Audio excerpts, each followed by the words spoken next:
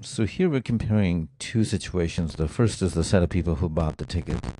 And this we have 20 people that are 30-year-old, 20 that are 25-year, and then another 20 that's 35-year. Now the key thing to recognize immediately here that the average, the weighted average here is 30-year. The reason for that is we have equal numbers of all three, and then they're both the same distance away from the average. Now they say that one person falls ill, and the actual number of people that go on the trip is 19 here, and the rest of the numbers remain the same.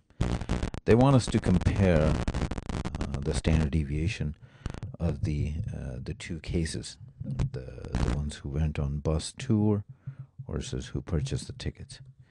So the key thing to remember here is that the new average is still 30-year, because anytime you remove a value that's same as the average, the new average of a set remains the same.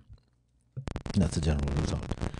And if we look at the deviations of the average, which is 30-year, will be 0 for all these 19 points, and would be 0 here as well.